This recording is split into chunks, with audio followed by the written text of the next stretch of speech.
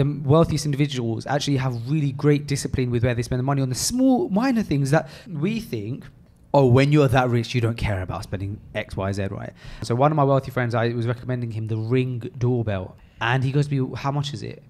And I was thinking, £70 is not going to hurt you.